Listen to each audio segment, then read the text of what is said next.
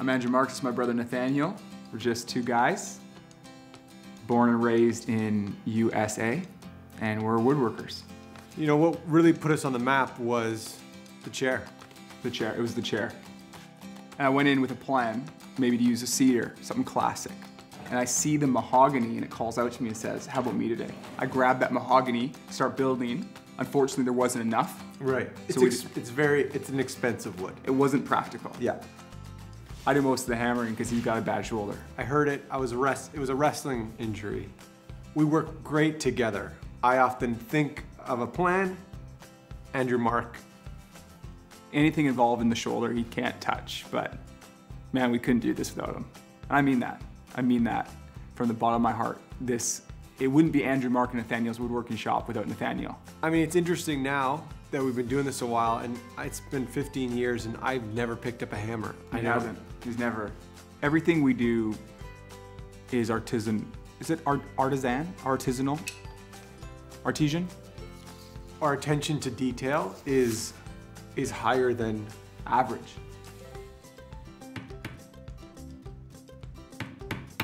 So a lot of people have been using the reclaimed lumber, barn doors. What hasn't been done is barn nails, reclaimed nails. It's a lot of work to pull them out. Yeah. We believe it's worth it for the finished product. What stands out about the chair is that everything is working together.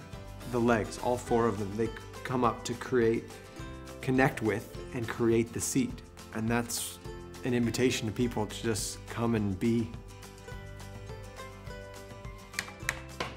I remember we stepped back, looked at the chair. There's nothing quite like it when you see months of hard work. And hey, we understand that this chair, it started potentially 100 years ago when that birch started growing. We acknowledge that. When you get the chair from Andrew, Mark, and Nathaniel, you're getting so much more than just the chair. So much more. It's safety, which comes in a close second to craftsmanship, which we know means artistic, scientific. If you go ahead and just follow us at Andrew Mark Nathaniel Woodworking on Instagram, you're gonna find pictures of our trade, but you're also gonna find heart. We're two guys making a difference in this huge world, one nail at a time.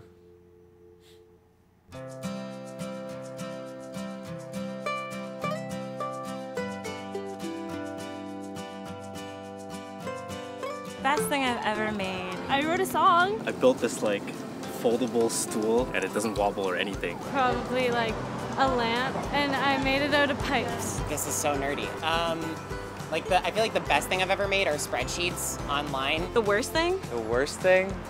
Well, I'm horrible at drawing. I made a really, really, really disgusting looking clock when I was in woodshop class in grade 8, and I never wanted to see it again. I've also burnt macaroni and cheese. I made a really horrendous batch of cookies when I was like in the 3rd grade, and I added in lard when I wasn't supposed to, and I took it to school, and nobody could tell me that they were awful. I just kept selling them in the bake sale. It was terrible. Nobody bought those cookies. Yeah. They sound gross. They were disgusting. Yeah.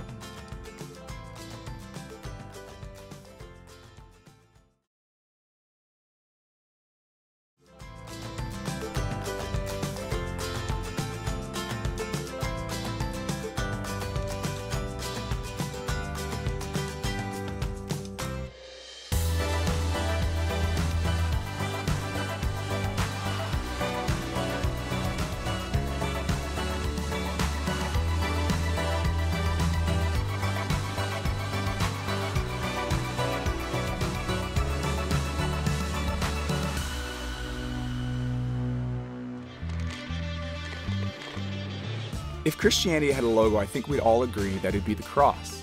All over the world we see crosses, on signs, in architecture, jewelry, fashion, and tattoos. The cross was a tool used in the 1st century to execute criminals. But today, it's a symbol pointing to Jesus.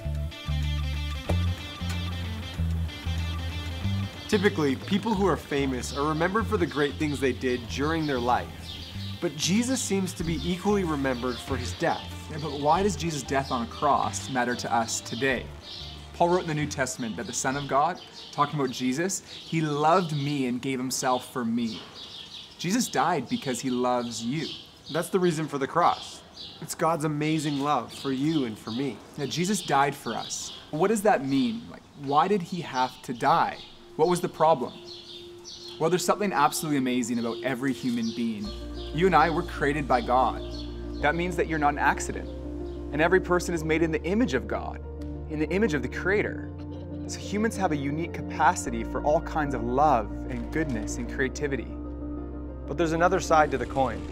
People are also capable of doing wrong. You only have to look at the news for a moment to see humanity's capacity for evil. And we can't just say, well, those are evil people and these are the good people, because it's far more complex than that. The Bible uses a specific word to describe this part of humanity: sin. Now, I know the word sin isn't necessarily one that people love. It can often be misunderstood. I've heard it used to describe really good foods like chocolate or cake.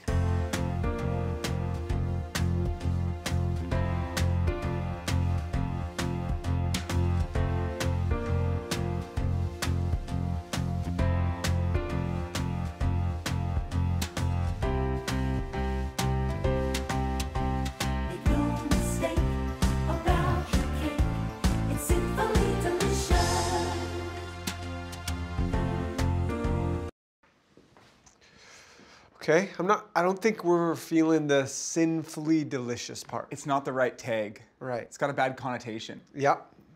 I'm thinking something more like, for goodness sake, I love this cake. Hello. I like it. Or the one you did before.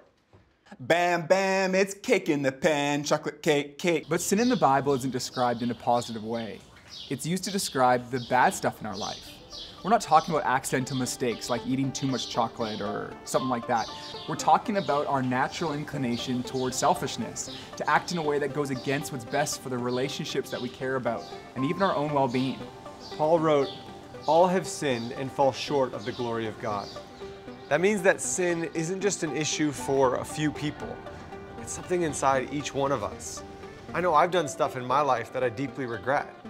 I've hurt people, even people I love. Yeah, and I think that if we were all honest, we've all done stuff that's wrong. We've sinned. And none of us wants to be called a sinner. And if you're like me, you might think, okay, I'm not perfect. I know I get stuff wrong, but compared to some people, I'm not that bad. Yeah, but the problem with that type of comparing is that it's not how Christianity teaches about sin. God doesn't share our rating system. He doesn't compare us to one another to see if we're sinners or not. Compared to God's standard for goodness, we're nowhere close. We're all sinners. We're all in the same position. We're people in need of forgiveness. So if we're all sinners, why does it matter? If we're all in the same situation, what's the problem? The problem is there are consequences for our sin. Okay, so then what are the consequences of sin? Well, the first consequence is pollution. Just as the pollution of our environment is a problem, Jesus actually said it's possible to pollute your life. Now, sin pollutes our hearts. It poisons our relationship with one another, and it poisons our relationship with God. And second, sin is powerful. It has an addictive quality to it and can destroy our lives. Jesus said everyone who sins is a slave to sin. So for example, if you were to take heroin for a sustained period, you'll become addicted. But it's not just hard drugs. It's also possible to be addicted to things like envy, greed, and even arrogance. And sin has a penalty. There's something in all of us that cries out for justice when we hear about the terrible things that are done to people. Things like robbery or violence, slavery, abuse. We want the people who do these things to be caught and punished. Well, because we believe there should be a penalty for those things. But it's not just other people's sins that deserve to be punished. It's actually ours as well. And lastly, the worst part of sin is the impact it can have on a relationship with God. Sin causes a partition. It creates a gap between us and God. And that's an issue because we were created for relationships with people and with God. But sin fractures that relationship. Maybe you've experienced how a lie can wreck a friendship, or even how cheating can break apart a family.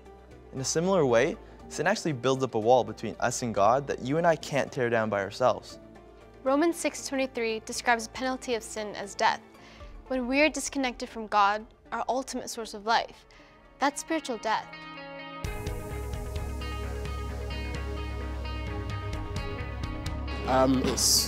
everywhere. I mean, it's unavoidable. Some people may say drinking and smoking. I don't see that as sin. Cheating on a loved one or lying to loved ones, I think that's kind of a sin, I guess. Terrorism and the war and all of that, that for me is a big part of sin. War and the mistreatment of women and children. Personally, I try to not think about it. Greed. I see everyone greedy.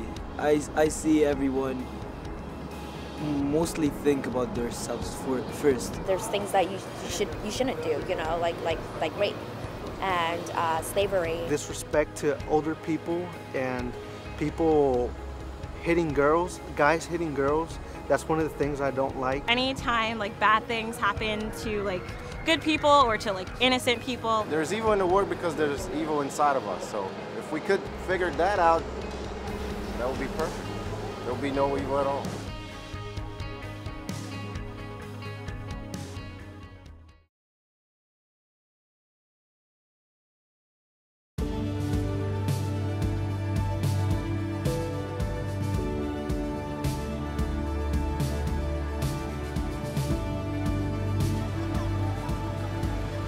The cross shows us that God loves this world, that he loves you.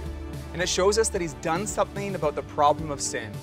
He didn't ignore the problem or say, you know what, it's not that bad, don't worry about it. No, God came to earth in the person of his son Jesus to deal with it personally.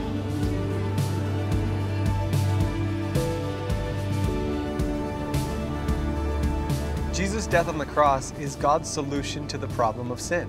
One of Jesus' closest friends called Peter put it like this. He said, he himself, talking about Jesus, bore our sins in his body.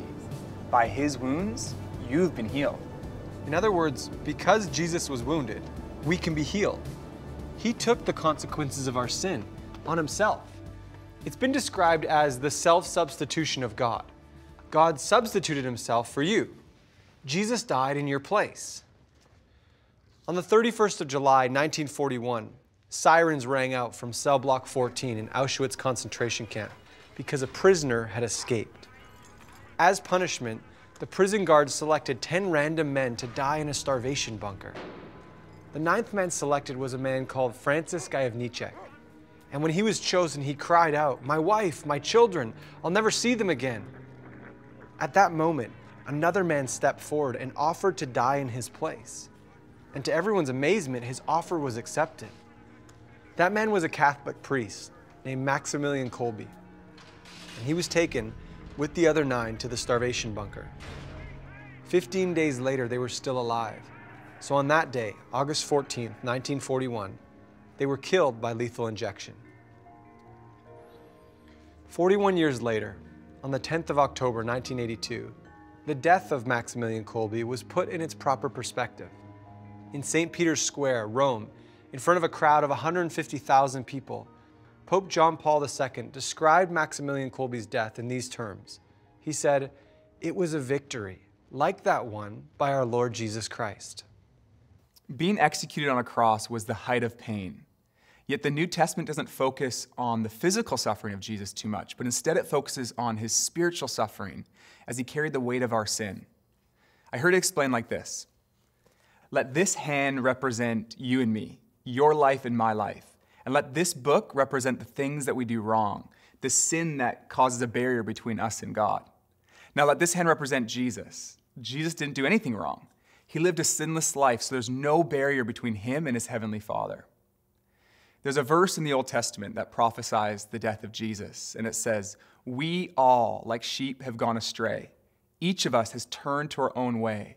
And then it says, "The Lord has laid on him," on Jesus, "the iniquity of us all." On the cross, Jesus was carrying your sin and my sin. So do you see where that leaves us? Free to have a relationship with God. The results of the cross are amazing. The cross and resurrection are really like one event. And it's like a beautiful diamond. It has different facets. Or I like to see it like a beautiful onion because of the different layers of meaning. A beautiful onion? Yeah. Like we're talking about something beautiful. Onions aren't beautiful. Diamonds are beautiful. People love diamonds. People love onions, Ben. We're trying to describe all the different angles and perspectives and layers to the cross. I just thought onion, diamond, they both capture Are you okay if we just, like facets though, I think? I'm totally, if you, I mean, just as long as we're agreed that they're equal quality analogies. Onion, diamond, same diff to me. Okay. Well, so I'll go diamond then. Sure. All right, yeah. I feel good about that. Okay. When a diamond hits the light a certain way, you see it one way. And when it hits the light another way, you see another part of its beauty. When we think of all that Jesus has done on the cross, it reveals so much. First, it reveals how much God loves you and how precious you are to Him. You never have to feel insignificant or worthless because the cross reminds us just how valuable we are to God. And the cross speaks to suffering too. It shows us that God isn't far away, sitting on a cloud somewhere and watching all the suffering down here. No, through Jesus, He came into our world to suffer for us, and now He suffers alongside us. The cross also tells us that the powers of evil have been defeated, and the resurrection tells us that the story ultimately ends well. Because of the cross, the penalty of sin has been paid. Our guilt has been removed. The debt that we owed was paid for us.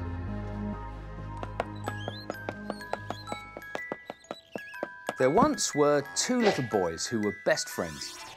They played together, went to school together, they even went to university together. They were inseparable, until their careers took them in very different directions. One became a lawyer, the other a criminal. As one was promoted to a judge, the other disappeared deeper and deeper into a life of crime. Eventually, the criminal was caught and sent to trial. On the fateful day in the courtroom, he came face to face with his old best friend, the judge. And so, the judge had a dilemma. He loved his friend, but he had to do justice.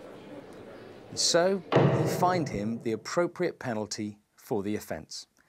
It was a huge fine. There was no way he could ever afford to pay what he owed. But then, the judge took off his robes, went down, stood with his friend, and wrote out a check covering the cost. He paid the penalty himself. What Jesus has done for us is even more amazing than what the judge did for his friend. The debt was way bigger. It was our debt of sin. And the love that he demonstrated was far greater because it cost him his life. And the result, even better. It's total forgiveness made available to you and to me.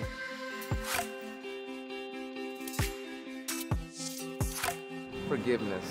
Basically accepting one another for everything, flaws and all. I guess letting bygones be bygones, you know? When you're willing to let something go when someone made a mistake in the past. Forgiveness is a second chance. It's a second chance. Or third or fourth. It's really just getting past what issue you guys had, you know, whether it be between you and somebody else or you and yourself, because a lot of people are tough on themselves and it's hard to forgive, but it's totally letting go and, you know, moving forward. I'm not religious, but I feel like God's forgiveness is a way for people to let go of their wrongdoings or forgive themselves and move on with life. It means love and sacrifice. Complete freedom. Refreshment and new life. It is someone stepping on your white trainers and you can say, I'm sorry.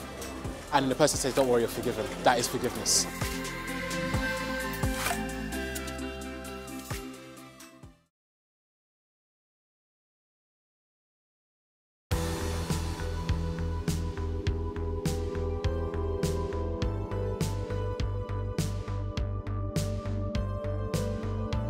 The reality of the cross has the power to change us. It helps us leave behind bad habits and experience new freedom in our lives. Before I was a Christian, I used to have so many negative thoughts about myself that would run through my mind. As a result, I felt insecure, I pushed people away, and ultimately I was unhappy. But when I began a relationship with Jesus, so many of those thoughts, they disappeared. The power they had in my life was broken. And in a similar way, when my friend Chris encountered Jesus, his addiction to drugs was instantly broken. He was set free. Now here's the thing. It's not always like this. Change is a journey. It's long-term. Some things might change overnight, but a lot of the change we're talking about happens over time. Jesus said, if the Son sets you free, if He sets you free, you will be free. That means that we can experience freedom from the grip of sin and see transformation in our lives. The power of sin has been broken. and the pollution of sin has been cleansed. John writes that the blood of Jesus cleanses us from all sin. When I realized that I'd been forgiven by God, it helped me to forgive others too. All of us have been hurt at some point in our lives, and that hurt stays with us, often leaving us bitter or even angry. But when we experience God's forgiveness, it makes it possible for us to let go of that anger and bitterness and to forgive others. In 2 Corinthians, it says, God was in Christ reconciling the world to himself. The cross wasn't God punishing an innocent third party. God himself came to die for you and for me. Ultimately, because of the cross, we have been reconciled to God. The partition of sin has been removed. Jesus told a story about a prodigal son. The son leaves home, breaking his relationship with his father. After wasting the family money, he finds himself with nothing, alone, empty, and convinced that he had wrecked his relationship with his dad forever.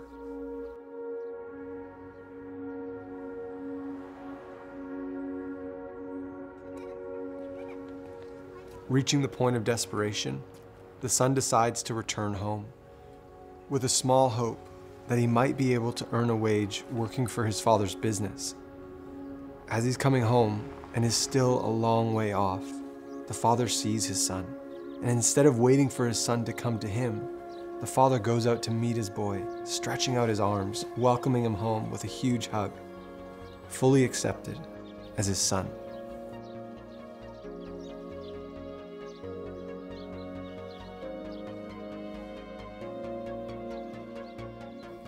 And this story is for you. No matter what you've done, when you come home, when you come to God, He runs to you and He embraces you. God loves you. Jesus died for you. And through the cross, we're invited to have a relationship with God. And when I understood all of this, when I experienced this, it totally transformed my life. And it can totally transform yours too.